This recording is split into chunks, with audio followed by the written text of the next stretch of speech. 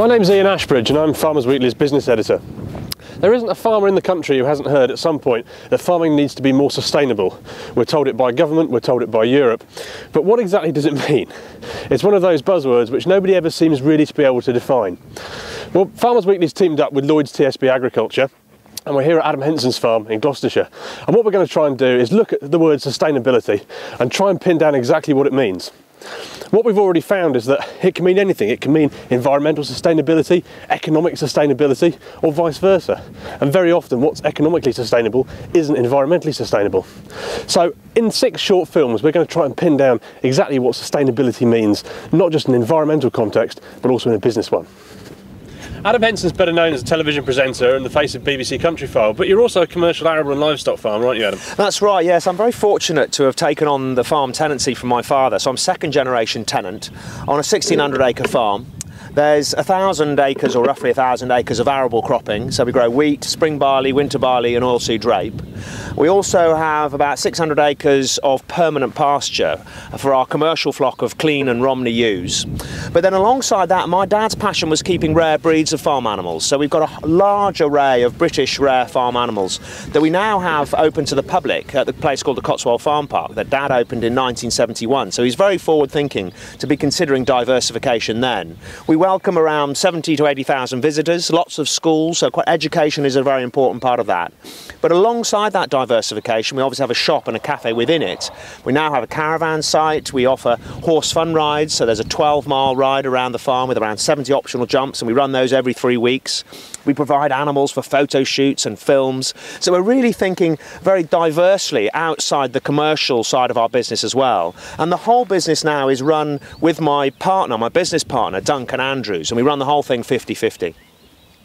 Adam, your arable operation also has a joint venture partnership with another farmer, isn't it? That's right, yes. Hamish Campbell up the road approached us and said, would we like to get into a joint venture farming operation with him? So he set up a limited liability partnership, really with the help of Lloyds Bank and their advice. And we share machines and we share key operators to run the whole farm. So the arable area has now more than doubled to spread the overheads of the men and machines across it. And it's working incredibly well. We can get top quality machines, and precision farming is the key, and we're finding some good savings already. Adam, as a commercial farmer, how often do you hear the word sustainability thrown at you? Well, more and more nowadays, really, and it's such a broad-reaching word that many people don't understand, and I think some farmers would dismiss it, possibly because they don't really understand it, can't get their head around it.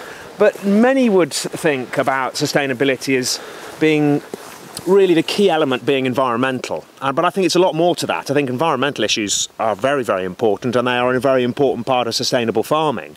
But also, I think the key to it is the financial implications. So you've got to have a really good, solid business to be able to fund reinvestment and to be able to run the staff and the families that work on that farm. And then leading on to that, I suppose, is the social element. Those staff, the families, the ancillary businesses that are connected with the farming industry. So it's a big topic to get your head round. So what does that mean in the context of your business, Adam? What are you doing to make your business more sustainable? Well, we're very fortunate here to have a 3-generation tenancy, and I'm second generation, so there's a long-term view on the farm here and what we're doing on it. Financial implications are key, so, you know, a good business structure is essential, and Duncan Andrews, my business partner, is very, very good at business management. We have the support of our bank, we've got a great accountants, and we use advisors and consultants whenever we need to.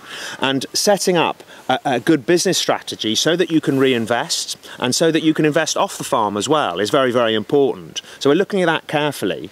And of course, what comes from behind that is all the aspects that we run on the farm. So we have quite a diverse business with our livestock, our arable, our diversification with the Cotswold Farm Park and other things we do. And they all have to stand up on their own right. But what they don't do, they're not all the eggs in one basket. You know, when one's up, the other one's down perhaps, but they all look after each other to a certain degree.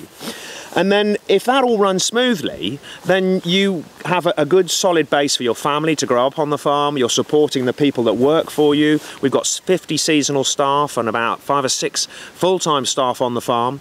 And then all the ancillary businesses that you buy from and sell to. And it really sets up the whole farming structure to be sustainable, long-reaching, environmental, and, you know, the whole thing comes together. So it's quite a complicated web. It really so is. We're getting nearer to pinning down what sustainability means, but I think we probably want to look at it now and say, well, what does it mean environmentally? What does it mean in terms of arable systems and the way we farm arable land commercially today? Should we go and have a look at that? Indeed.